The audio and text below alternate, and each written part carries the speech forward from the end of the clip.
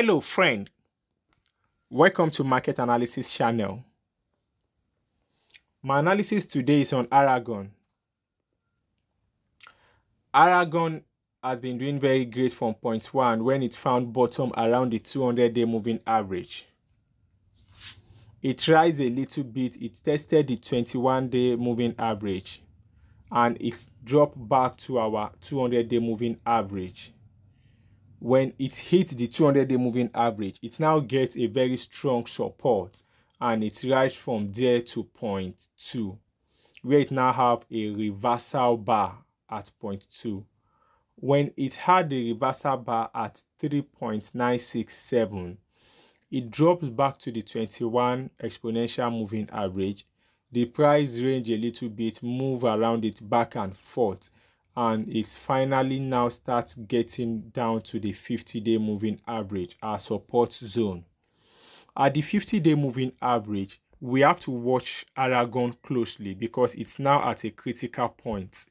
We expect volume to come in and it should have a reversal bar from here to the upside, because it has tested this particular zone earlier at 2.974 and now is retesting it again with the 50-day moving average on ground.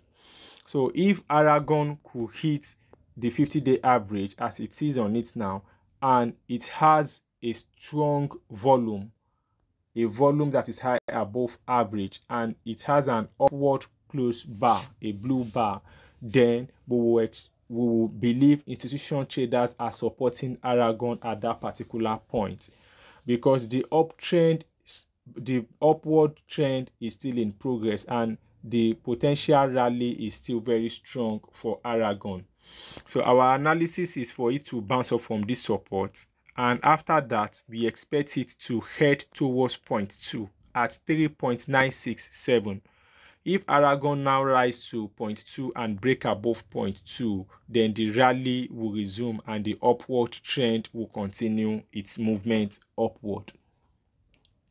So Aragon is at a critical point. We have to watch closely. Let's watch where the current bar or the next 2-3 bar will close, and then that will confirm our decision if it's going to bounce up the 50-day moving average the same way it bounced off it around this mid-February on this particular zone.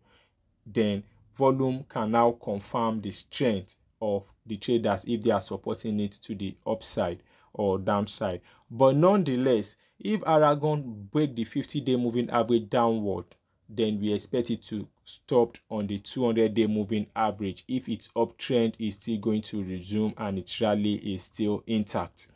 If it now get to the 200-day moving average, we expect it to either bounce up the way it does at point 1 or the way it tested it here and bounce off it too. So we can now be sure of which direction is going to take. If this analysis really helped you, subscribe to the channel. If you have any question, put your question in the video comment section, like and share. Thank you for watching.